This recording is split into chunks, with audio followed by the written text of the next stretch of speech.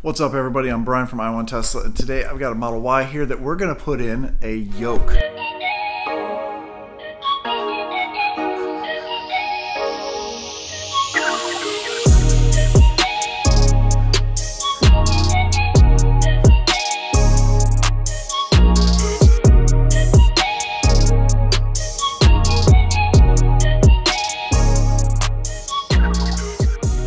This is the yoke from Hansshow right here. I've worked with this company a lot and I really like them, but this is the yoke that mimics what the new Model S and Model X look like. And this one is in full Alcantara. Super, super nice quality. So nice to drive with this. You still have the controls here. You don't have to do anything with all this. You just have to hook things up, disconnect the airbag. And speaking of airbag, I do have this airbag cover. This is an Alcantara airbag cover with the Tesla word on the front of it. Now, I'm not going to install this, but I'm going to give this to the guy because you have to remove the airbag cover, the stock airbag cover, and put this one on there. And I've done that before in my other car, but I don't want to void the warranty of his airbag in his brand new car. This is his brand new car. This is a Model Y he just picked up. If you saw my last video, I actually took this vehicle home and wrapped it in this matte black. So I've actually put more miles on this car than he has. He's picking it up today and we're going to install this. And I'm setting up the cameras right now so you can see how to install this. I got everything ready to go. As far as what you need a 10mm socket, or 10mm Allen key, and then it comes with this screwdriver. Mine came with this screwdriver in that bag. You can use a few things. Now, I used this before. The hole is kind of small in this one, so I think I'm gonna use these two here, and I'll show you how this mechanism works to pop this airbag out, because right inside here you can see there's a lot going on, but all it is these are the springs for the horn. The 3 pins for the airbag sit on this, and as you push on here, the horn will beep. This is the connections for all the buttons with the mechanism down in here for all that. The airbag plugs right into here. So we're not going to be using that, but we're going to be using this awesome steering wheel to get rid of the stock steering wheel. And you know, it's not bad. It really is not bad. The soft leather, the vegan or vinyl leather is pretty nice, but without this top part, it opens as wide open and very, very cool. So you'll see that. Steering wheel, so where it would be comfortable, actually that's pretty good right here. As we're driving, you just rest your hand here. It's just really nice. With the round wheel, your hand's kind of angled up a little bit because you do need to keep your hands on the wheel, but this is nice and soft. It's so nice. But this looks and feels amazing. Everything still works on here. You can do voice commands. Obviously this will look so much better with the Alcantara on here, but of course, brand new car. We have how many miles on this car?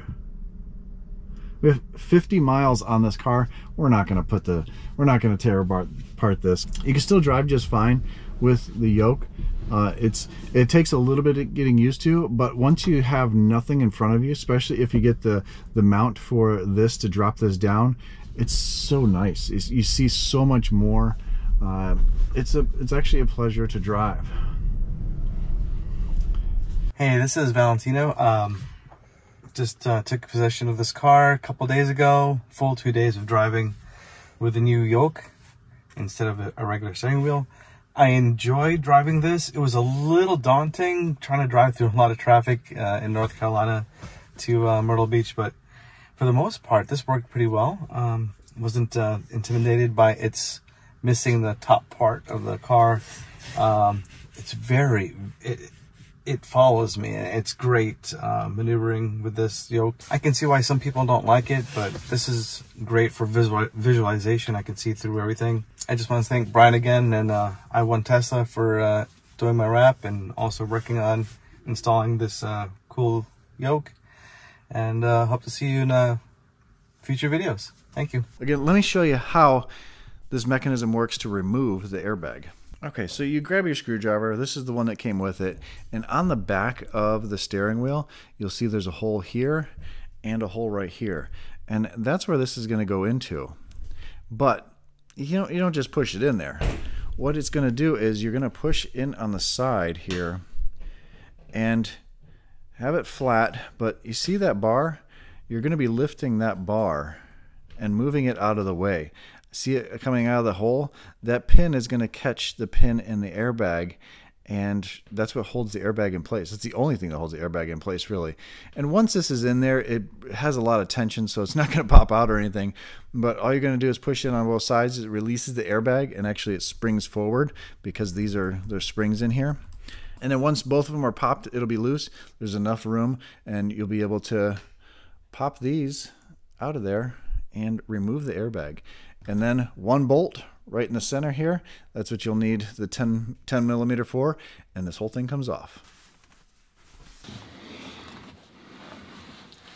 All right, so you don't need much to do this. Obviously, I've got the wheel. It goes right on here. It's a little wider than the factory wheel. It's not much. Actually, maybe a 1/4 inch on either side where you're going to grab it. It's a little wider here, but that's the way the yoke is in the Model S and Model X. Every time I wrap a car, I have it in service mode here, and we're going to turn off the vehicle. So you go to safety, scroll to the bottom, and power off. So what that's going to do is basically power off the autopilot computer. The car's still on. It's really not going to change much, but the car is still on. Take the screwdriver, put it in the hole, pop this side, pop this side, and now the airbag is free. The yellow is the airbag, so we're going to just pop this out. So the airbag should not deploy because the car is off and we're not even in drive. So this is the scary part of this. There we go. So it's really, I don't know if you can see that, it's those two clips right here. They get pushed in, and then it does come out. Now if you wanted to remove this, you just slide this in here underneath here and pop this out on each one. You probably want to get a bunch of screwdrivers to do that, or some plastic to wedge in there, and that's what I did. I used some plastic.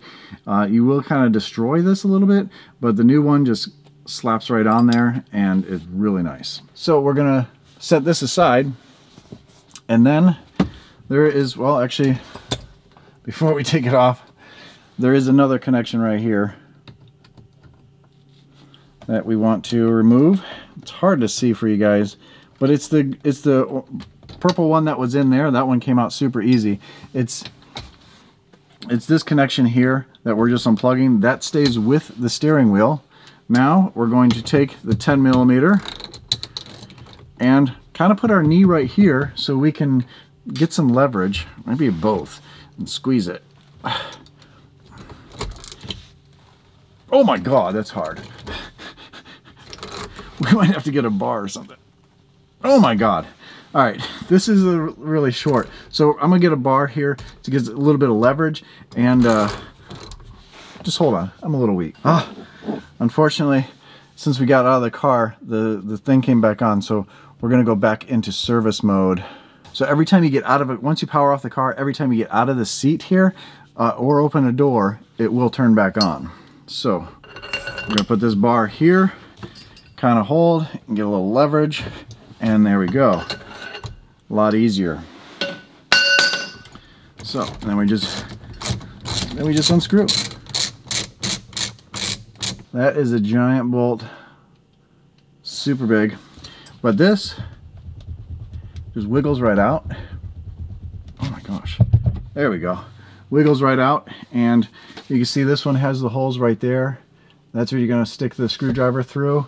And same thing on the inside of it. Hansshow uses a core of a steering wheel. So this looks kind of funky. This just drops right in. It's keyed, so it can't go in a weird angle. Drop that in place. Take the bolt.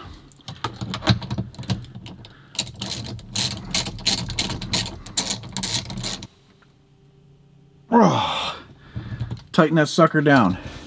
Plug this one in. Now we're going to take the airbag, and basically these little tabs here go towards the center. Plug that in.